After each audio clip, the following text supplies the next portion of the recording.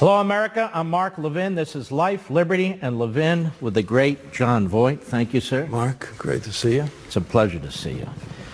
Well, unfortunately, your friend Burt Reynolds passed away. Yes. I remember both you in this unbelievable movie, Deliverance. Mm-hmm. What was he like? What can I say about this passionate fellow, my friend Burt Reynolds? Burt was, he was a dynamo. He was dangerous to me. And when I was making Deliverance, I was always a little bit afraid if I had to get in the car with him, because he was a stuntman, and he always took us right to the edge, And in some way, he lived his life like that a little bit. But he was a wonderful guy to be around. He was such a joy. And, I'm going to just talk to him a second. Burt, I know you were such a wonderful, you're a true artist in every way. You have the greatest love for your craft, for your fellow peers. And, you and I had a wonderful relationship. We had the greatest times, very good talks. And we're going to miss your handsome face around. And I know you're with your buddies. You're with Sammy Davis. You're with Dom DeLuise. You're with all these great guys. Johnny Carson. All your friends are going to meet you. And, I keep an eye on all these lovely ladies in heaven, will you? God bless you. Rest in peace, kid. Any story or stories? Oh, yeah. Well, Burt was, he was a scalawag, we were talking about this word, pantheon, the gods of our industry. Well, he was one of those guys, and the person and the figure that you put up there is the bandit, No one ever created a character quite like that. We all fell in love with the bandit, and he was a lot like that guy. He was always teasing me. When we were doing Deliverance, I'll tell this one little story. We were going into areas that not a human being had walked for a long time, and, getting to our canoes. And sometimes we'd go down cliffs and stuff, and getting there early in the morning, this whole crew.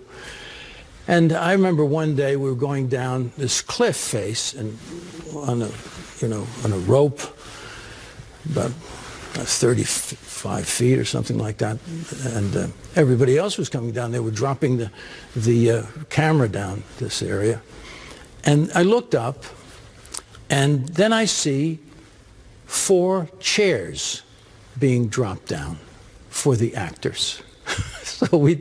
So all of this virility went out the window, you see. They're going to take care of us like Hollywood. Now, we were sitting on rocks and stumps and stuff like that by the river with our feet in the water.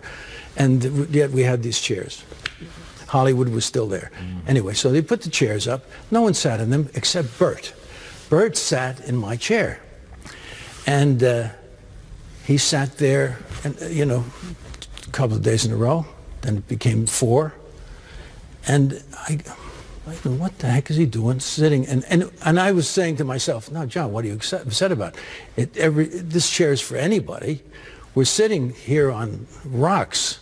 We don't need the chairs, And I went through all this stuff, I couldn't figure out what he was doing.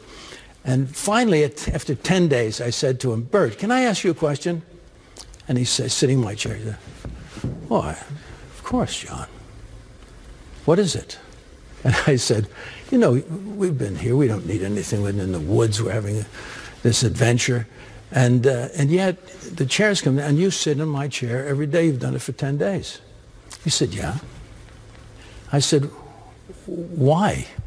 He said, well, John, it's quite simple. When I sit in your chair, I can see my name on my chair.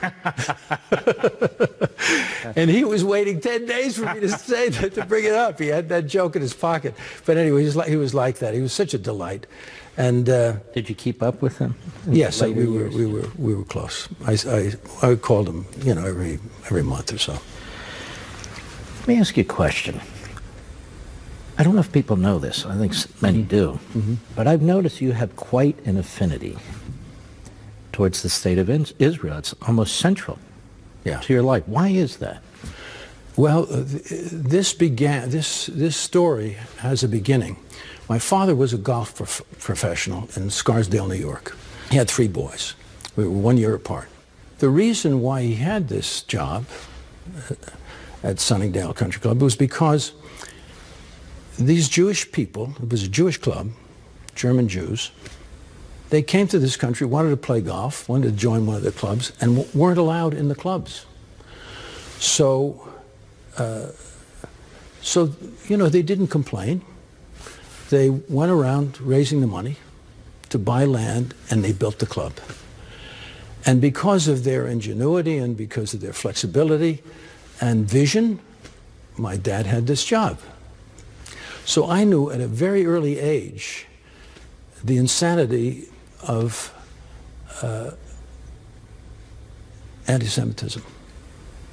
I remember when in the 40s, I was born in 1938, in the 40s, I remember seeing a Life magazine picture of a little boy behind barbed wire. And I identified with that boy. I said, that could be me. What are they doing to these people? And that stayed with me all my life. So I've felt a real responsibility, in a certain sense, to stand up against anti-Semitism, right? And in that journey, I've gotten very close to the Jewish people. Now, there's another aspect to it, and that is my father. My father was a very poor boy. He was 8 years old when he caddied at this country club. And he was a very cute kid. He had white blonde hair. They used to call him Whitey. And he would tell the story on himself. He was a charming man, my dad, and had a great sense of humor. And he'd tell us the story. He said, you know, how he would caddy at 8 years old. He was making more money than his dad was, taking care of his family, and three siblings. And at the 16th hole, he would say, you know, he had this wonderful way of, he was a good actor, my dad, in some ways, although if you put a camera on him, he became nervous and did other things, but he had this way of being, you know. And he said, the 16th hole, this little boy would say, you know, it's my birthday today. Oh, Whitey, is it? And then we'd reach in their pocket at the end of the day and give him a little extra money. And this was important to him, you know. And one day he said that, it's my birthday today, and the man said to him, Whitey, wasn't your birthday 3 weeks ago? So he was caught, see. But they didn't care. They understood what he was doing, and even admired his chutzpah for a little kid, you know. And they kind of embraced this young man, and they taught him many things. My father, this happened later on in my life, I realized that my father had been, when he was instructing somebody else, I found out some of the things that he was given as instruction by these memberships, see? By this membership of the club.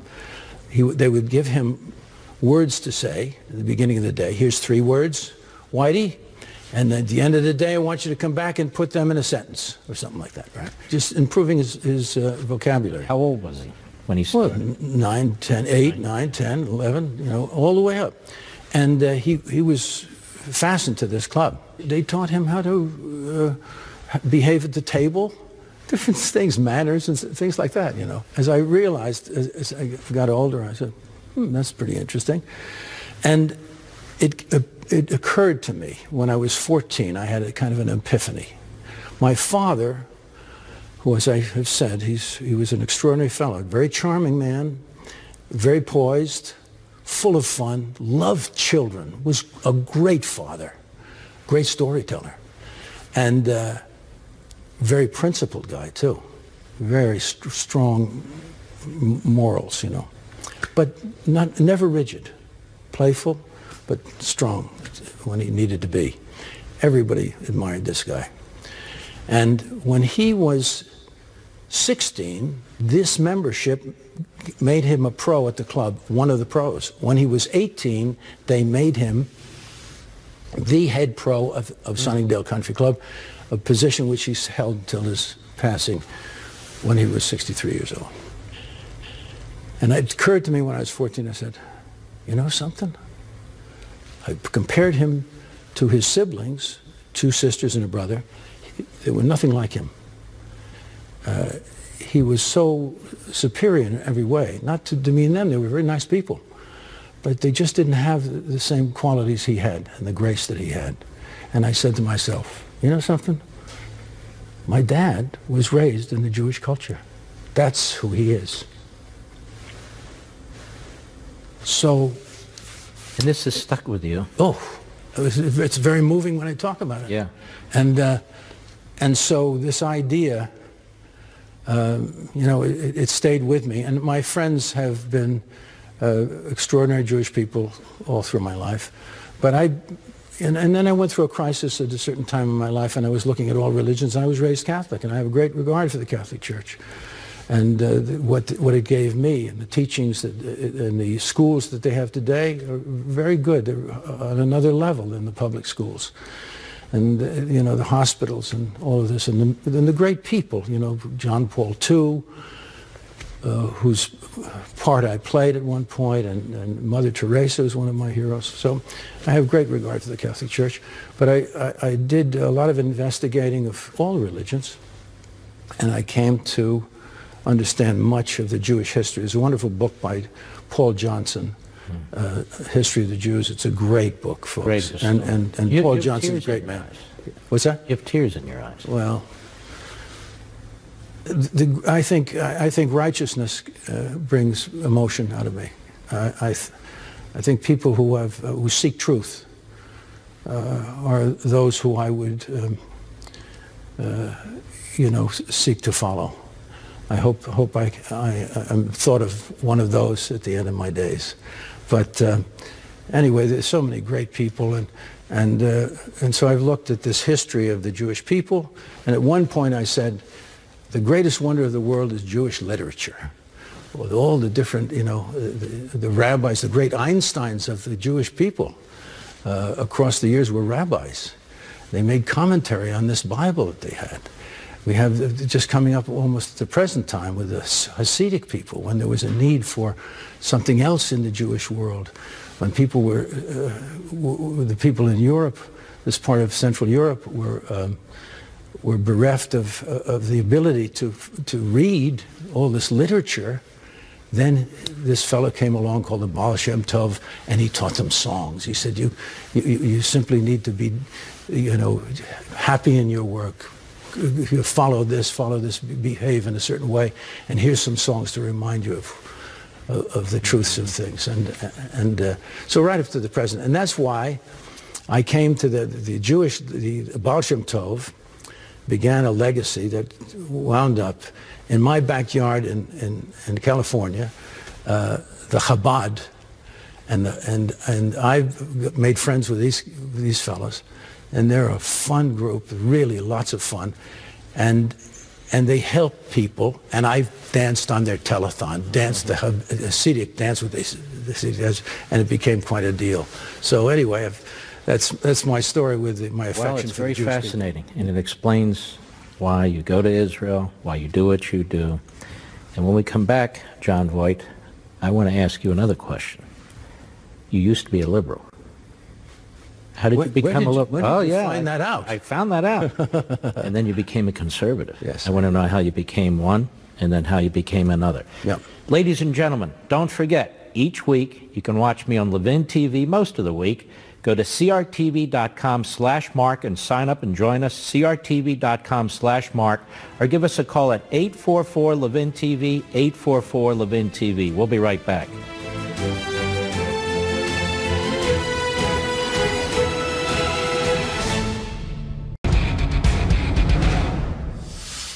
John Voight, you've never kept your politics quiet.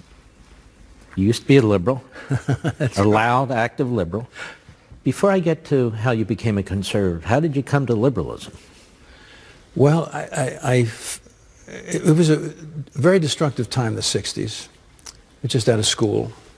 And, I mean, think of the mantra of the 60s for the young people, sex, drugs, and rock and roll. What a recipe for chaos, you know. Really destructive time in many ways. And all of this energy from the youth, you know, I believe that there were forces at work at that time that were from the left. That means, you know, Karl Marx, communism, progressivism, which was a word that they invented to hide their communism for a while, and that stuck, and so socialism.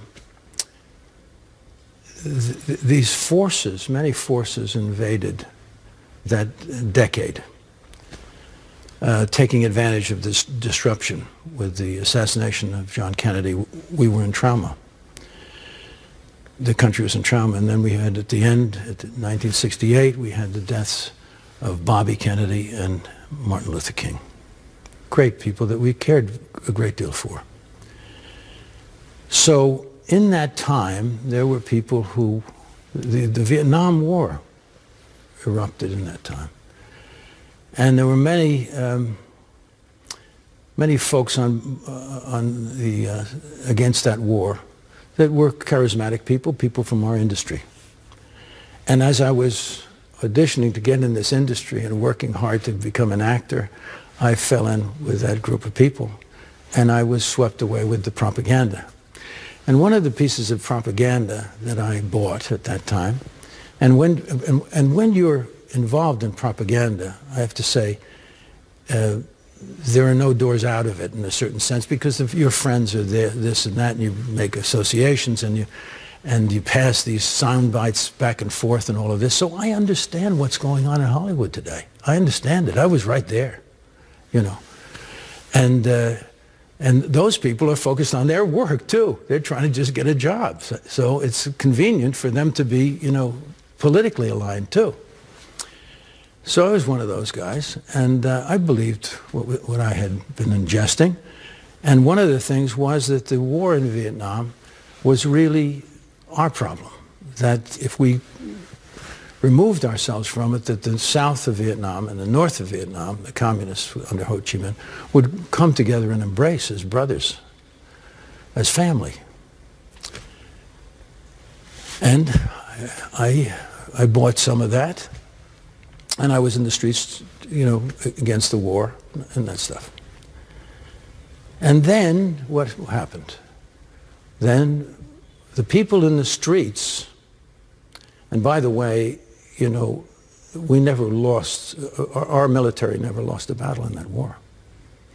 And we were on the way to the defeat of the North.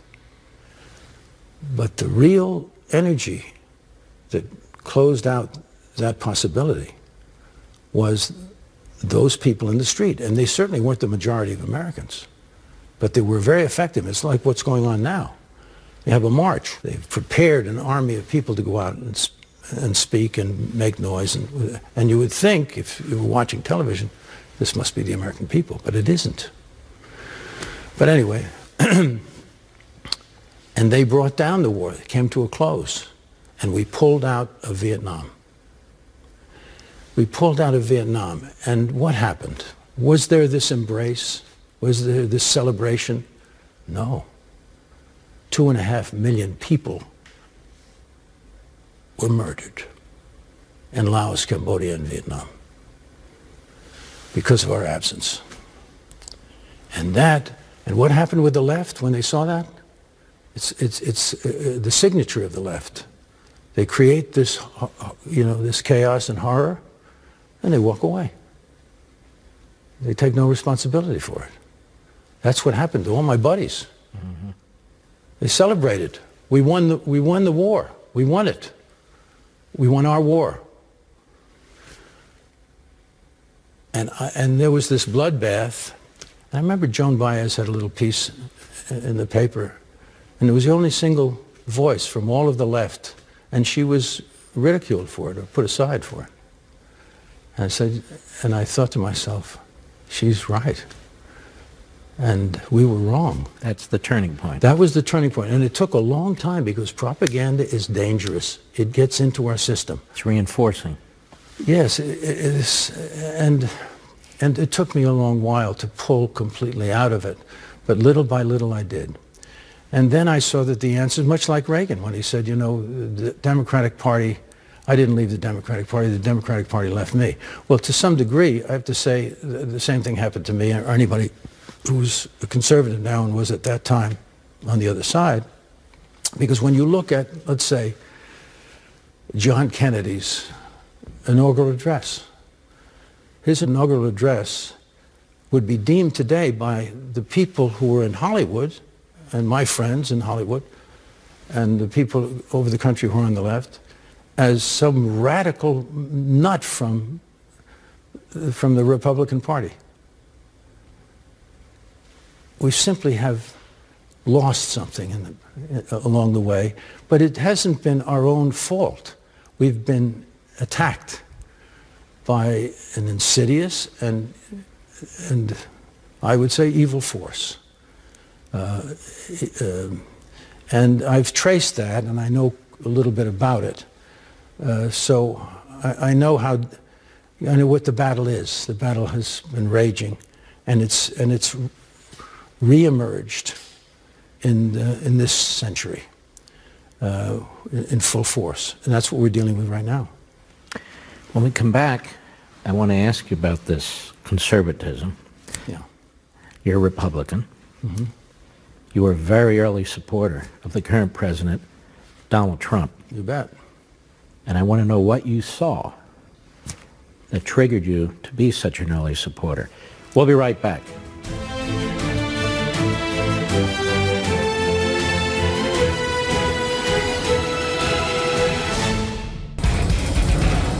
So John Voight, the Vietnam War had a big impact on you. You went from being a leftist, basically, to a conservative, to a Trump supporter, right? Eventually, yeah. Yeah. Yeah, well, you know, just going back to that moment, you know, in time, I look back on that moment when I realized that we were responsible for all that bloodshed, that the people in the streets really had that kind of power. And I feel, and I've said this to people, I've said, I have blood on my hands from that. I understand. That was a moment in time when I was out of line, and I had to make up so much, you know. And I feel that, you know, I feel that way. So I'm not going back to that. And today, you know, I've come a long way, and I've had a lot of fun, I must say, you know. One of the great joys of my life is my relationship to the military. And patriotism brings you many beautiful friends. I'm very close to the first responders of 9/11.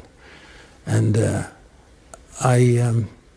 so I'm a person at peace. So when people come at me from my own area of the world and say those things that maybe I would have said way back, I understand them completely. I feel sorry, I feel sad for them and sad for us. And I know that we have to keep focus and keep battling for what is true. And this is and things will change because the truth will prevail. So how did you become a early Trump supporter? What did you see in candidate Trump? Yeah. Well, a couple of things. First of all, there were 17 guys with him, right? They were all very top fellas, bright, very bright fellas, very capable. And I don't know if there's ever been such a legion of very, very good, righteous folks on this one stage together. But I looked at the world and what was left after the past years, and the world was in chaos. Terrorism had swept across the world. Because the cat was away, the big cat of the United States had been sidelined, the rats were at play. And so you had North Korea making these gestures to endanger their neighbors. You had Iran sponsoring terrorism across the globe, with Hezbollah and Hamas and their other, and we had this situation in Syria where we watched without responding to 500,000 people being murdered in Syria. So it was this, you needed someone who had tremendous strength and someone who could see clearly now what the damage was that was going on and what had to be addressed. And you needed somebody who was a doer, somebody who solved problems, who got up in the morning to solve problems, right? And many of them in that stage were like that. And then on the home front, we had terrible joblessness, a failing economy, a civil war, really, too. So much going on. So I'm looking. I'm like a casting director in a film. I'm looking. Who's the guy that could handle this, right? And as I watched, and I saw what Donald Trump was pointing to, and the courage, maybe not courage, just clarity.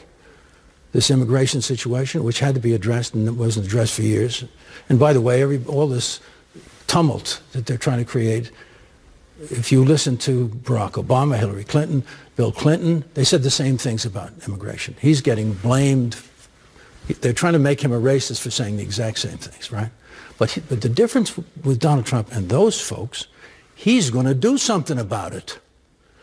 And as I saw him, you know, focusing on like just the clear common sense of our trade deals and our dealings with it, he said, we're going to have politicians sitting down with these people negotiating treaties. This was an eye-opener for me because, yeah, of course they've negotiated nothing. You know, they begged for money, but they haven't negotiated anything. They're not tough negotiators. They're not card players. They don't see what's going on the other side of the table. That kind of thing, right? So I know, yeah, that's right. You have in China, they have these chess players, the very best chess players in the world, ready to make deals that would affect 100 years hence. I mean, you got real big guys up there. You better have the right people at the other side of the table. All these things, they made sense to me. Do you know what I'm saying? And the more he talked, the more I saw what was going on. And the other thing there are two other things. One was he was happy in a battle. Somebody came at him, he was happy to respond in kind.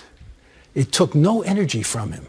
And we had seen, the attacks against George Bush, Mitt Romney, Sarah Palin, all of these lies and slanders that covered them and defeated them in the end. Now, when we come back, I want your second point. You said there's 2 points. Yeah, there's 2 points. All right, ladies and gentlemen, don't forget, check us out at Levin TV. Go to crtv.com/Mark, crtv.com/Mark, or give us a call at 844-LEVIN-TV, 844-LEVIN-TV. We'd love to have you join us over there. We'll be right back.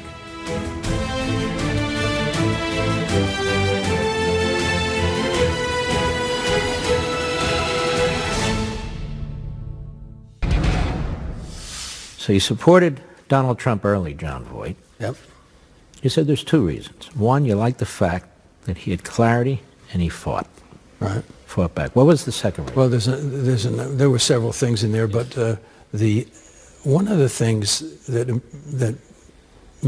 separated him from all the rest was the fact that he had enough money to run his campaign, and he didn't have to seek huge amounts of funds for his reelection to keep somebody in his pocket so he could always have that cash to run on. Now, this area is a very tough one for people who are in politics.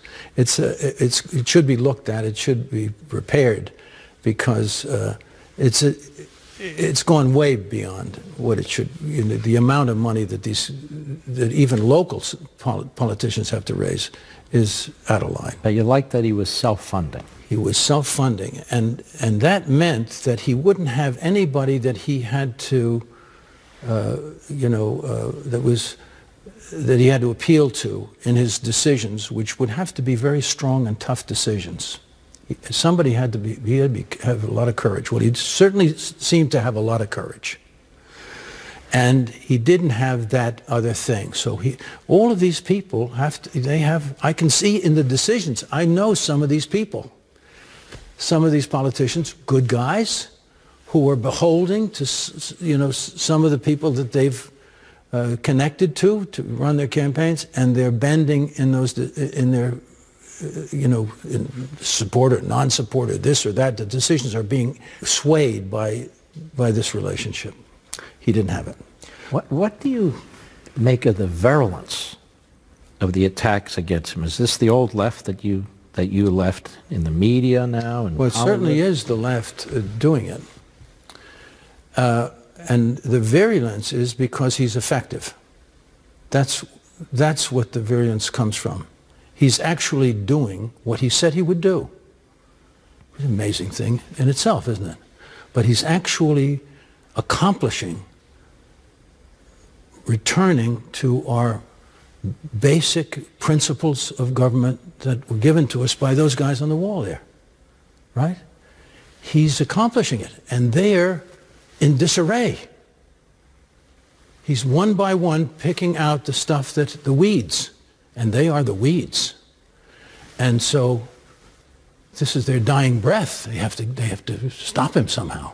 So you see these very extraordinary things that they come up with. That's what they do. They're conjuring lies and slanders against this man trying to destroy this presidency. It's that simple. When you talk to me like this, and it's going to be seen all over the country, including way back in Hollywood, do people come up to you and say, John, what's going on? John, you're going to hurt your career. Or is it, we expect this from John Voight. It's well known now that he's an outspoken patriot, conservative. Yeah. Well, you get a little of everything, of course. You also get guys that come up to you and say, hey, Johnny, great, keep going, will you? Other actors? Yes, other actors, people in the business. Yeah. I get a lot of support from people I appreciate, who I respect. So it's not all one way. And also, I like my peers. I like them. We're in the same industry. I understand them. But do they like you? Well, it's not so important to me. You see what I mean? That's not important to me. Yeah. I mean, it may be important to me if I require, work. But there's enough people around who are of a conservative nature. But Hollywood has been infiltrated. Why? Because they're important.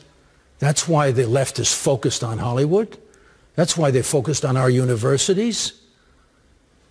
And that's why, and if you can look at that subculture of the left, they know exactly what they're doing. They've organized, and been very effective. So we have a big job on our hands because our children are not being raised to appreciate our the greatness of our country, the greatness of our founding, principles.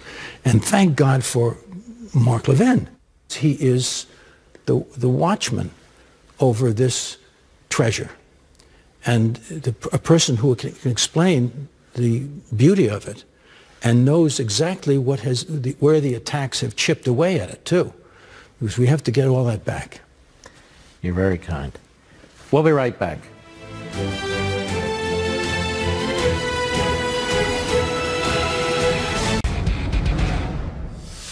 So John Voight, you were an early supporter of Donald Trump. How's he doing? I met someone on the plane flying to make this appointment with you. A friend of mine is conservative, a woman, actress, very good one. And I said, so what do you think about our man? And she just did this.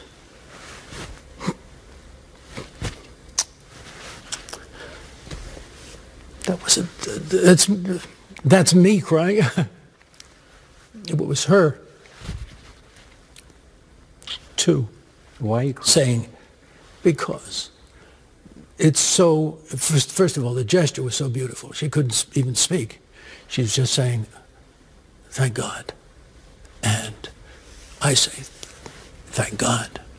And one of the reasons why I can say thank God is because I know he's there, you know, for us all. God. And that's one of the things that we've lost, is this compass of God. We have, what did Karl Marx come up with? He eliminated God from the picture. So we can do it without this. Mm-hmm. Not these boys, not our guys.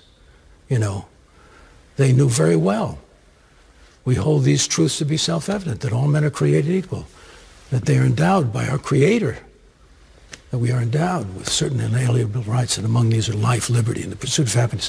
And by the way, one of the things that I know you know the genius of the architecture of our founding, this Constitution, where it came from, Bill of Rights and a Declaration. I'm lost in the thought of you being the one that I'm sitting in front of now. No. You understand the genius of them to say the pursuit of happiness. Because if you go into a communist country, as I did, in 1991, I went to Moscow to make a little film, first time. It was during Glasnost, Perestroika, being the time that they were changing things, of more openness, you know, and all of this stuff. So I was there. And what did I see? I said people with their heads down would not look you in the eye. In the hotel, nothing worked.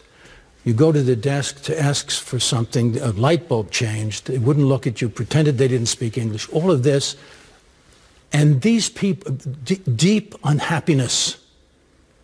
They had no possibility to pursue happiness. And that's the difference. That's what socialism, communism, progressive, that's what it means. You don't have the ability to pursue happiness. You can't raise yourself up above anyone else. As soon as you get more than the next guy, you're slapped down. So no matter how hard you work, you can't improve the lot for your children. They're unhappy. Their buildings are unhappy. There's nothing happy about their societies. Do you know what I'm saying? So that's a mark. And that's the genius of this happiness is a big thing. Anyway. I have never heard it put that way. Truly, beautifully, beautifully put. We'll be right back.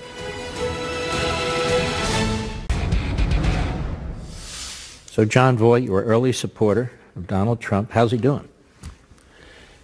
I met someone on the plane flying to make this appointment with you. A friend of mine is conservative, a woman, actress, very good one. And I said, so what do you think about our man? And she just did this.